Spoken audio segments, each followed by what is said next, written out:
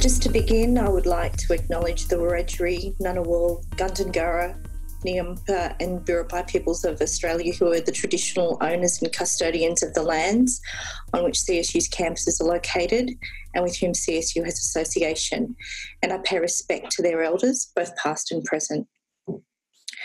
I'd like to thank all of you for attending today's third session in our Scholarship in Online Learning Open Professional Learning series. We've explored what is open.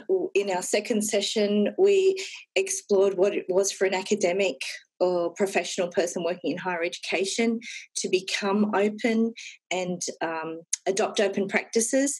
And I think it makes sense for us to have our third and final session focusing on an exploration of a range of different stakeholders' views of what is open within the in terms of open education practice in higher education.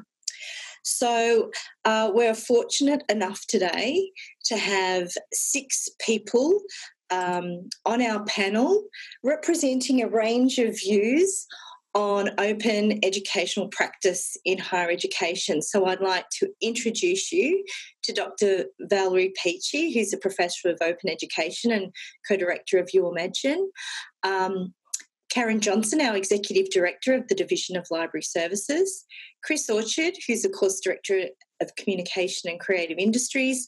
Dr. Carolyn Robinson, who's an Associate Professor and the Discipline Lead in Podiatry and also Associate Head of School of Community Health.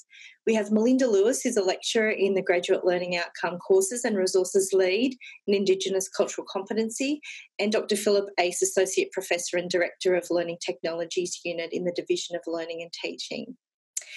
So the format that we're going to be using today, we have 3 key questions, and our panellists have been given those 3 key questions before we started so that they were feeling relatively prepped to tackle each of these questions. We're going to spend about 15 minutes exploring each question and then open up for general discussion at the end.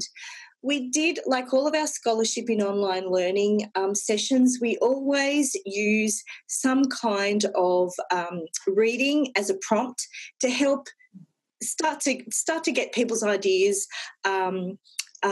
getting people thinking, engaging with a particular reading so that people are coming with a particular, viewpoint that they can also be referring to, and also encouraging participants to be involved in that discussion and provide them with some information that's going to help inform that discussion. For those of you that may not have had a chance to read that, that's okay, but there's a URL here on the screen. It's a tiny URL. If you want to go to that URL right now, you'll be able to download a copy of the article. And I think we've got one of the authors of this article, Adrian. I'm just checking if Adrian's managed to, yes, hi Adrian. Adrian's managed to attend this session today, which is great. And we welcome you, Adrian, to the CSU community and look forward to having you engaged in the conversation as well. Could I ask, during the the exploration of each of our questions, if people could just keep their audio on mute, unless, of course, we open up the floor for discussion. Please use the chat.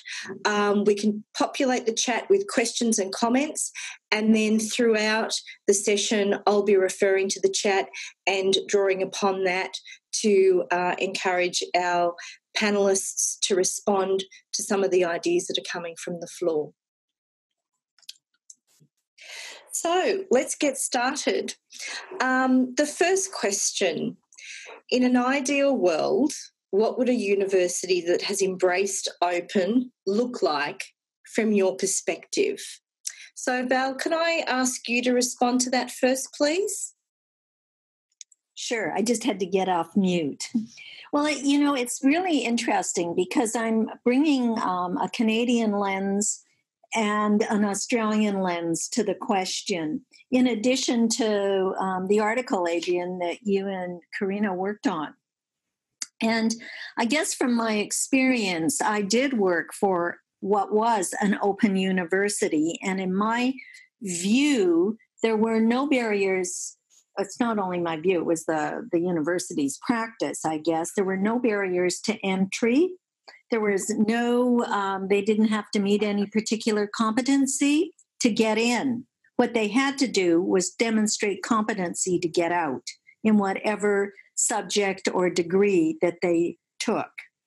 There was an enormous amount of flexibility in scheduling when they wrote their exams. Now, there were policies to support all this. So if you decided to take a course, you wrote your exam first and you failed, well, you failed the course. So that wasn't such a smart thing to do. But students did have that choice. They could enroll 365 days a year. They could start 365 days a year. So to me, that was a really, that is a university model that does embrace open in a very broad sense of the word. There were also in place, and this came out in the article too, the political levers of policy, and there were policies in place that supported that framework. So I'll just I'll stop there to give other participants a chance, but that's my perspective and how I would really see open. Great. Thanks, Val. Karen, would you like to share your thoughts on this question? Well, look, I'll come in from the perspective of collection resources, which, constitute a really large part of our budget and most library budgets when you think about it these days. And ideal open approach would be that knowledge that is actually being funded mostly by the public purse through research in universities or written by academics is actually freely available to students so that there is free access. I have to say that I've been spending a lot of time investigating what they're doing in the United States with their open textbook movements, which are actually an attempt to reduce student costs. And there's also been quite a bit of an effort in Australia with Western Sydney's approach to, funding textbooks for students so that they don't have to actually buy them. And there have been various press initiatives like at the ANU and now at La Trobe. So in an ideal world, open for me would be knowledge being fair and accessible, reusable and available to students at no additional cost. And given how much they're paying in HECS fees these days, it's probably would be ideal if they didn't have to also spend in the United States $1,200 a year on textbooks. And I'm not quite sure what the Australian amount is, but anyway, it can be quite high and quite a high financial burden for students who are already struggling, potentially part-time trying to work, all the other costs, and then having to absorb those as well. So I suppose that's my definition of what open could look like in an ideal world, free access to content. Great. Thanks for that, Karen. I'm sure that will generate some discussion later on. Okay, I'd like to now, Chris, would you like to comment on that question, what you think a university would look like if it's embraced open? I found that a really challenging question to be asked. I mean, I spend most of my time trying to figure out how I can push policy to its limits rather than imagine what's beyond policy in some senses. So it was a difficult question for me to think about what it might look like. In our kind of current context, from a course design and review perspective, I suppose a university like that looks like something that is really embedded in kind of social cohesion and social values and accessibility. So from mine, it was about thinking about the ways in which policy settings at a federal and, in some instances, at a state level need to be reset so that accessibility to information and accessibility to courses in that sense is opened up to people who previously don't have access. So For me, the policy aspects of the paper and the pre-reading were key highlights of that as well. Yeah, so there's some significant tensions there. Okay, Caroline, would you like to share your views? Thank you. Okay, I took a very pragmatic view, I think, from a school perspective, and bearing in mind the detail in the paper that said open must, for it to be accepted, nationally, open must actually concord with something that we practice at the minute in terms of the economic sort of rationalist model of education, and if it looks too different, it's not going to be accepted. So I thought, well, what do we have at the minute? And the thing that struck me most that keeps us away from being open is the relative rigidity of our infrastructure.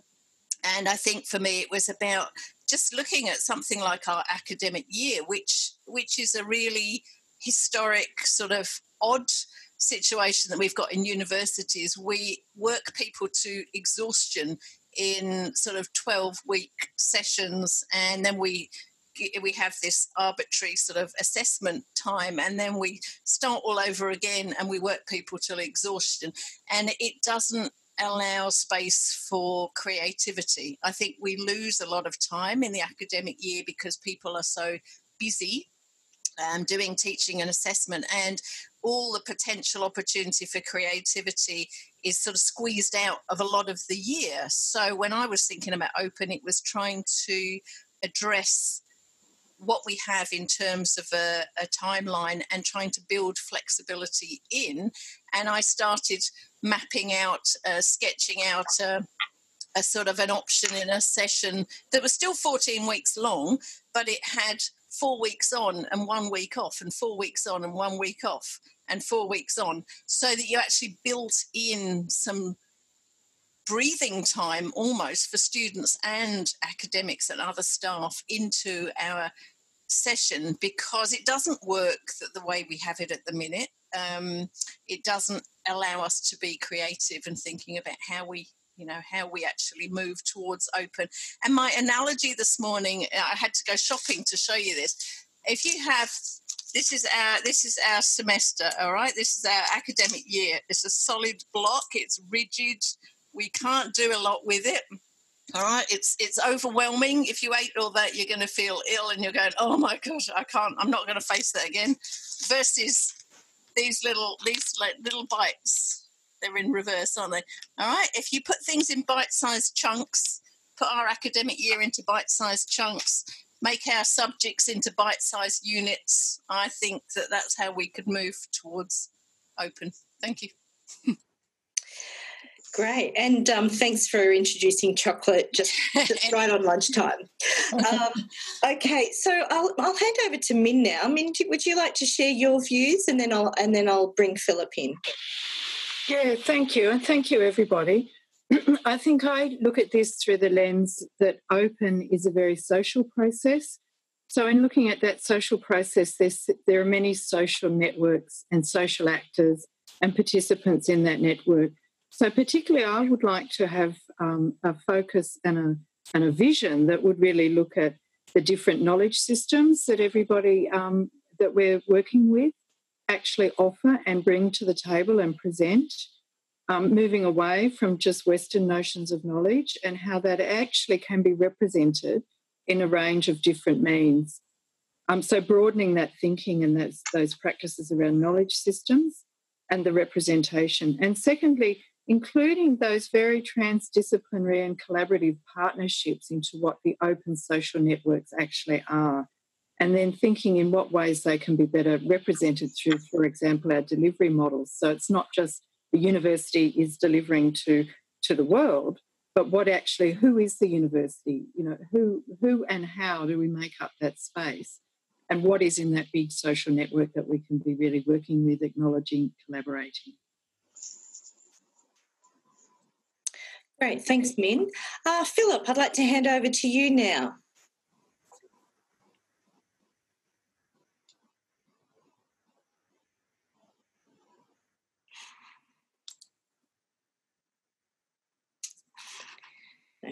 Okay, Philip, there we go.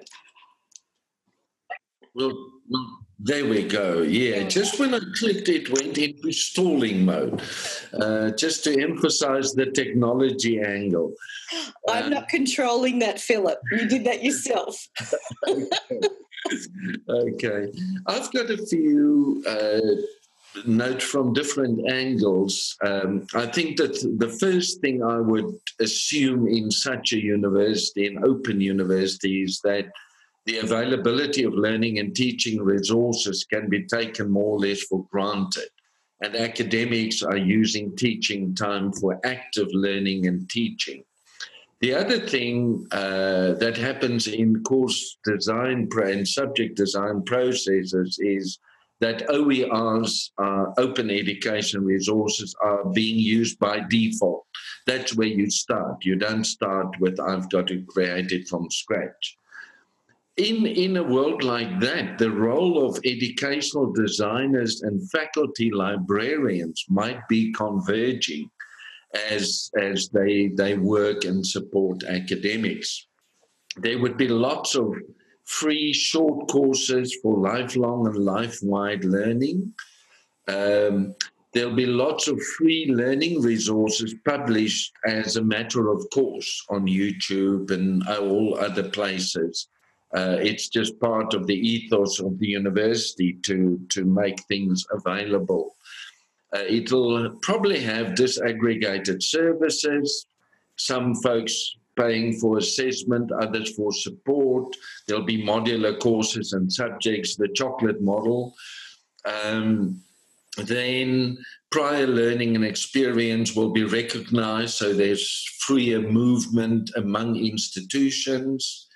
Badging, those kind of things is just common practice, and that the technologies we use are open from beginning to end. So we are really drawing on open source software, and the technologies require no login, except when people sign up for a formal bit, one of those chunks.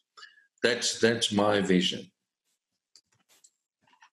Okay, so I can see from each of the panelists' response to that question that a number of challenges have been raised in terms of higher education infrastructure, in terms of resourcing, in terms of funding, and I can now see that 1 hour was not long enough for this panel session. Because I think this is going to this will be great because it's going to launch into further debate for us to explore in future sessions with our We Imagine Open season.